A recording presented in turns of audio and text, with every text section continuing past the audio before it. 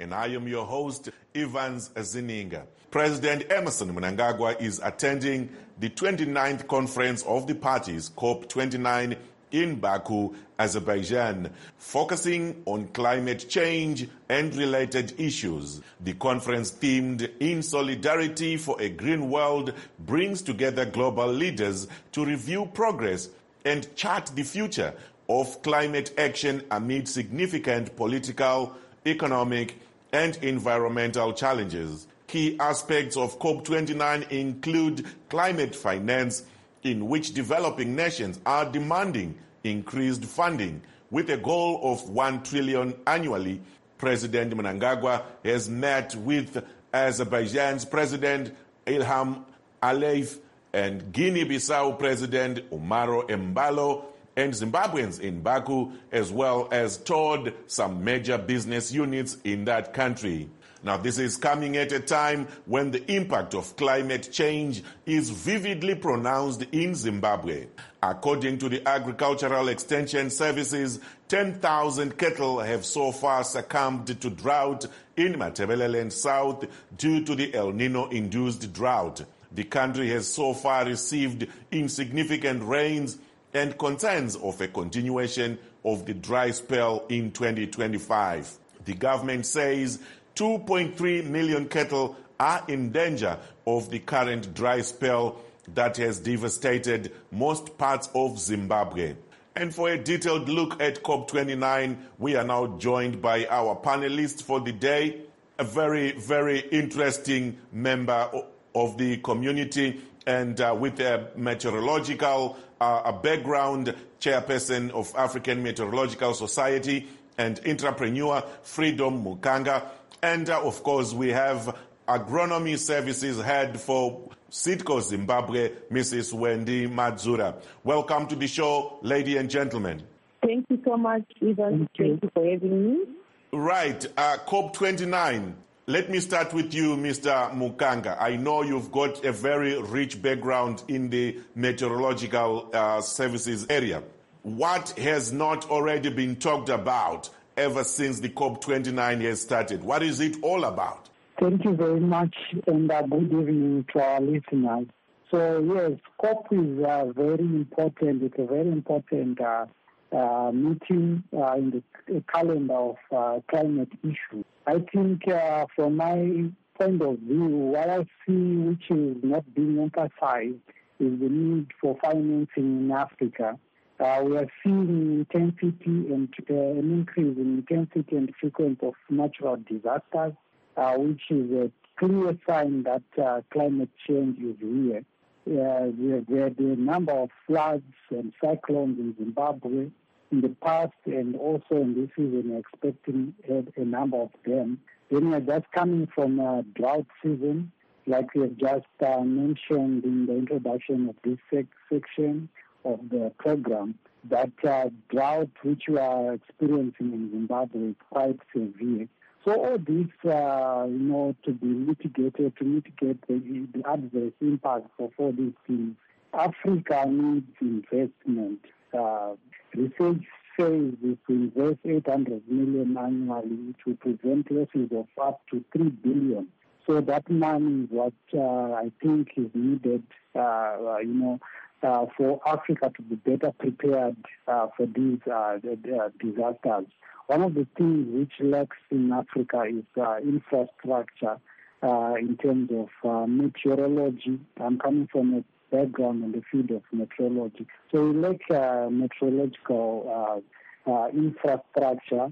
Globally, Africa accounts for 30% of weather and climate data gaps, which compounds the continent's climate challenges. So I think as we are talking about financing, we are also talking about how better can we improve our infrastructure, our observation networks, to better forecast these phenomena, to better plan, to have robust early warning systems. All these need serious investment. The continent is lagging behind in this space. Mm-hmm. Thank you so much for breaking the ice there. Now let me come to you, Amai Madzura. You are the first person that comes to my mind whenever I see an issue to do with the farmer. Now, farmers are the biggest stakeholder in this. In this year's conferences, the theme the COP29 is running with is in solidarity for a green world. Do you think the farmer today is subscribed to the idea of a green world? Thank you so much, Evans, for having me and for this opportunity to discuss this very pertinent issue around the farmers' preparedness to accept this green world. Indeed, it's every farmer's dream to have a sustainable way of production, but which is also profitable and also meets their food and family needs in terms of their productivity level. So the climate change, unforeseen weather vagaries that we have experienced over the last couple of years have resulted in a false start to the rainy season for the farmer, prolonged mid-season dry spells, increased heat units, floods, El Nino-induced drought like what we experienced last season, and also a change in the agroecological zones. This has been something that has really affected our farmers in terms of their planning, their execution of their farming duties. So it's also quite interesting and pertinent for the farmers to mitigate towards getting a green, sustainable farming environment, as this also speaks to their end goal. Because for our farming community, you find that it's not only something that they do as an extra curricular activity or something that they do to pass time.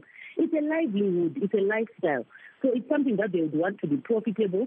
It's something that they would want to see how they can also contribute to the benefit of future generations in a sustainable way.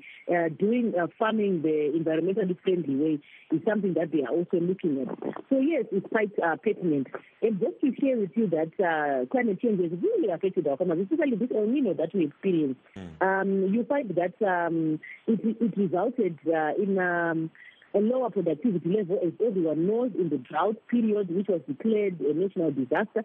But it then went forward to have a ripple effect on the winter season, where our farmers, some of them failed to even establish a sizable crop of wheat because of the water bodies that had been depleted. And then some of them went on to establish the crop, only to realize later that the water that was in the water bodies was not enough to sustain the crop. So some have had to abandon some of their wheat crop, and some of the crops suffered a lot of moisture stress because they couldn't be irrigated well on time because of the power cuts that were resulting from the lower level of water at the power generation plants. And then you also find that now, moving away from the winter again, getting into the summer season, some farmers would have planted on the 1st of October their summer crops. But then there were failures in terms of the establishment of the early irrigated crop because the water bodies were depleted again. So now the farmers are forced to wait, even for the irrigated crop, to wait and start planting when they receive effective rains. And as you know that the effective rains, they've pulled forward now in terms of starting. They are now starting a bit late. We expected them to start around the end of October. Clearly, some areas have not even received any rain. They are still waiting. So indeed, climate change has really affected our farmers. They remain hopeful and optimistic. Every season brings new prospects for them to then make it right and increase productivity. But yes, last season, a lot of farmers' fingers were bent, lessons were learned. It was a painful season for most farmers in their history of production. So we really hope that with some mitigation measures that we are going to share, and also as the government has highlighted their drive as well, also aligning to COP29 to just have a greener community, a greener environment. It also speaks to the aim of every farmer to end up being sustainable, because green is the color of life. Green breeds life. You raise very important points there, my Madzura. Let me come back to you, Ramukanga. Now, developing countries have been saying they blame developed countries for climate change. Interesting facts. The next U.S. President, Donald Trump, believes climate change is a hoax. Now, is there any tangible result that you think will come out of the COP29? Yes, I strongly think there will be tangible results, especially for the benefit of Africa. Like you rightly said, we are the least causes of climate change, but impact is heavy on us, and also financial resources to cushion us are very limited. But I think the discussion around financing Africa also benefiting from carbon credit initiatives will help us greatly. I think of importance now, especially if we are looking at agriculture and our farmers, is development organizations and the private sector coming up with insurance products like weather index insurance. These will cushion our farmers post-season. For example, now we're in a drought season, and our farmers need to be compensated. Some of them planted in good faith that they will harvest something, but unfortunately, because the drought was severe and dire, they couldn't harvest anything. So I think if the private sector, development organizations can come up with innovative ways of cushioning our farmers, that will go a long way in mitigating things like poverty in itself, hunger, and so forth. But yeah, data shows that climate change is there. Like I said in my introduction, that we are now seeing an increase in intensity and frequency of these natural phenomena, natural disasters, something which we didn't see before. So it will be very controversial for one to say there's nothing like climate change. So the results are there. Let me hold you there, Vamkanga. I'll come back to you. I've got a very good farmer in Gwanda, in Matebeleland there, who has a clear picture of what is happening out there. Before I come back to you, let's take the farmer and we hear what's happening. We know Matebeleland has already lost 10,000 cattle because of the El Nino-induced drought. If you can hear me, Mr. Mkanta, welcome to the show. I can hear you. The line is not very, very clear, but I can hear you.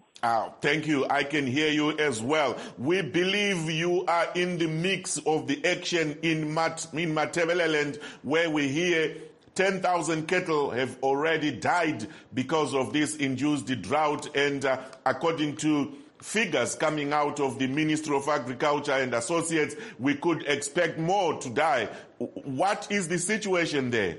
It is terrible, my brother. The situation on the ground is terrible for both people and livestock, but more so for the livestock, because there are no grazing lands anymore. There is no water in the rivers, streams, and what, and some bowls are drying, and nobody can afford to get bowls to get water for all the cattle in the area. And the cattle are dying each and every day. 10,000 may be a drop in the ocean. We are facing a situation where a large percentage of cattle in Mad South will be lost to this drought. We thank God that we are getting different pieces of rain here and there, but the situation on the ground is terrible, as I've said, for both human beings and livestock. So the countryside is reeking with smell of dead cattle, donkeys, and the goats and sheep. It's bad. One more question for you, Baba Mkandla. Kwenzakalani, bati the government is chipping in, they're helping farmers out there with stock feeds and other things. What's happening with that in that regard?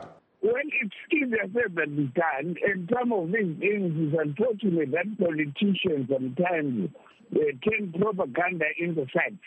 I have not heard anyone that I know of. I'm also a rural guy, though I live in Gonda town, and saying that they've received any stock feed from the government. What I know is that people get into groups, syndicates, and try to get stock feed on their own. Or sometimes they go it as individuals. I don't know of any government stock feed that has been given to the farmers. I don't know, it may have reached some places, but I don't know of anybody who has received a direct assistance on stock feed from the government. People are taking care of themselves either in groups or as families or just as individuals. Nothing that has come across.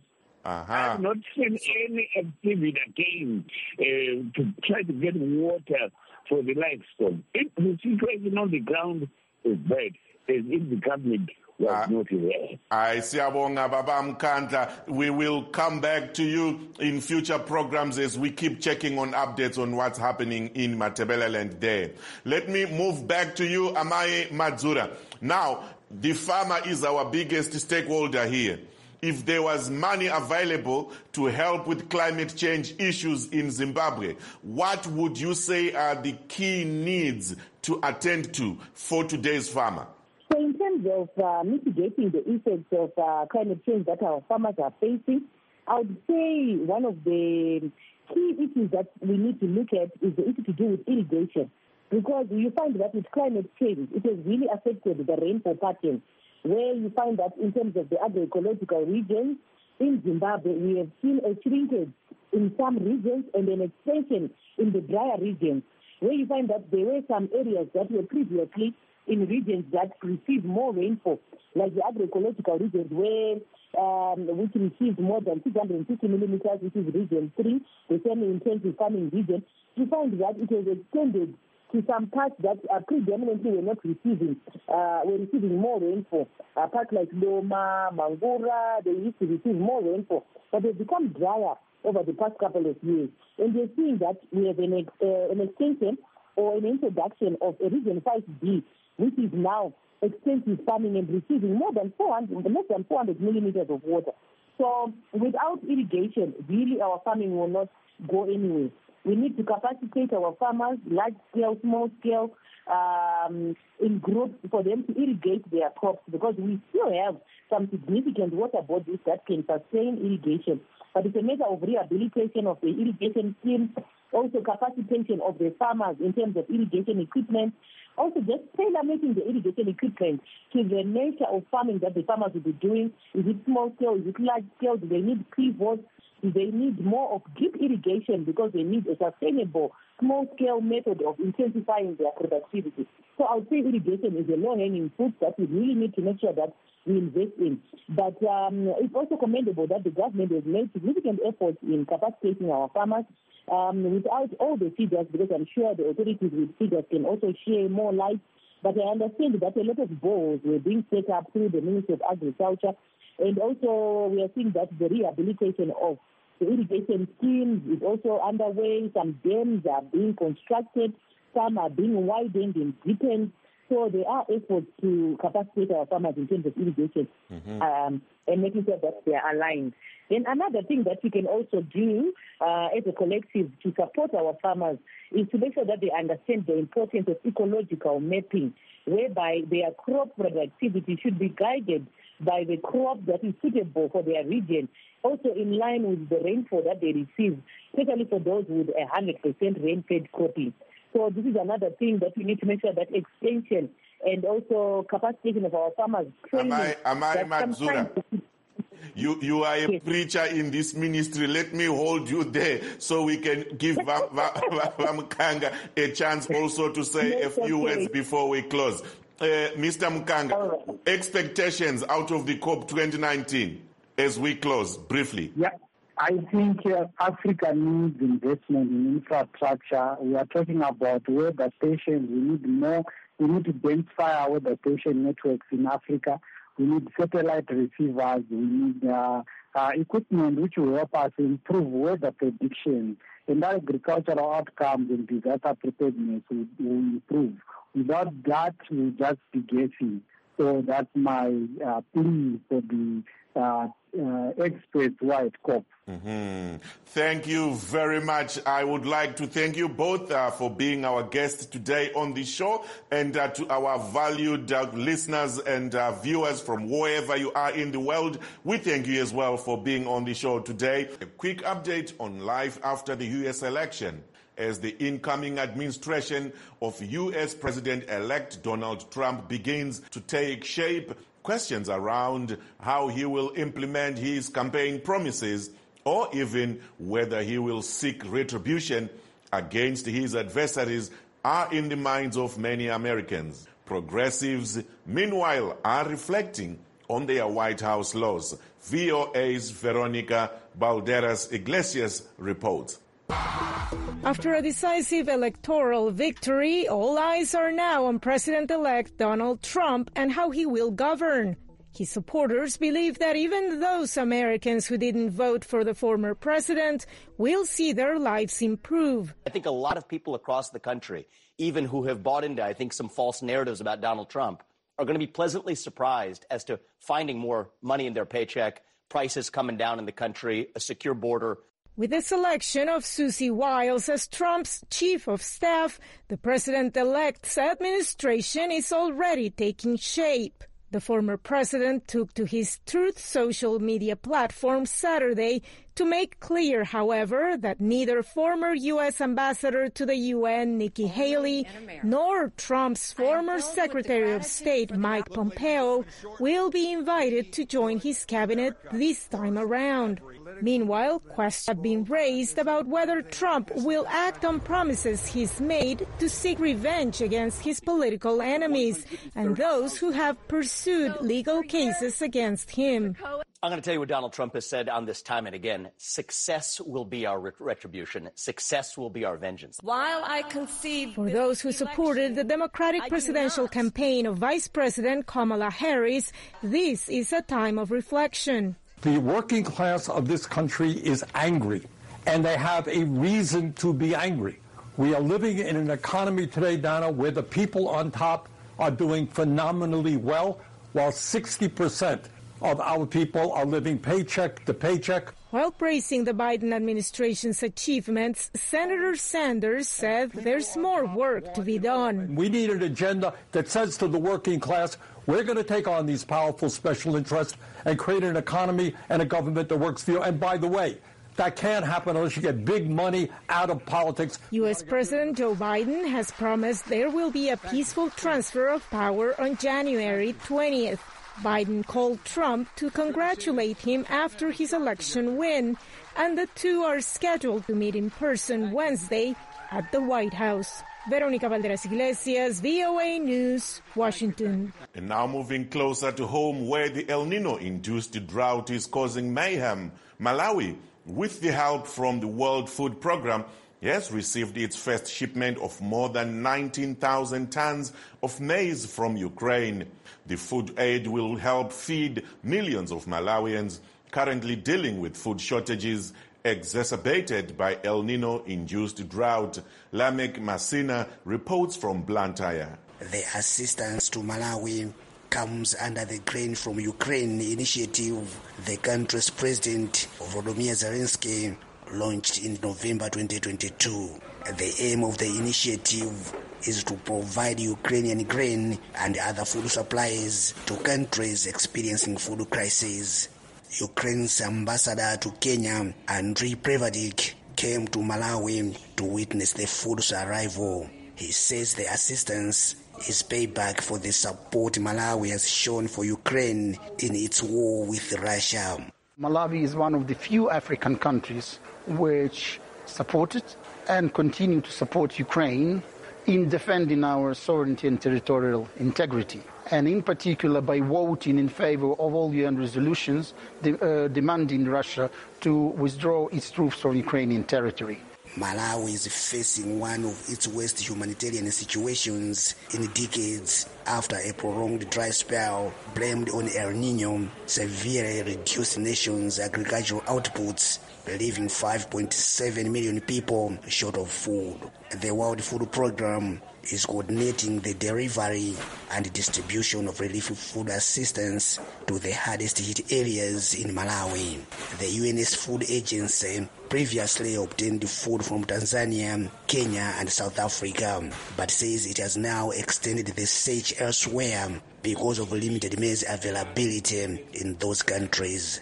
The capacity that we need here means that we've had to import from further afield. So we've been assisted by the Grain from Ukraine initiative, which has been funded in our case by Sweden, Netherlands, France and Korea. So we've had good support from the donors, and also we're a partner with Ukraine on the initiative. The donors have pledged further commitment in assisting countries most affected by climate change-related disasters. And France is also next year hosting the Nutrition for Growth conference. So for us, the answer to such issues is to come together and try and support the most climate change-affected countries in the world. Officials in Malawi welcome the Ukrainian assistance. As Malawi, we really appreciate the response that we have received this far, that we can be able to say up to December we are okay, and we are still mobilizing to make sure that we get to March. The WFP, however, says it urgently needs $63 million to fully meet the needs of food-insecure communities in Malawi. Without such support, it says, millions could face even greater hunger. Lamit Masina, VOA News, Blantyre, Malawi. And this brings us to the end of today's edition. We will bring you more shows as we go on. And I am signing off in Washington. This is Evans Zininga.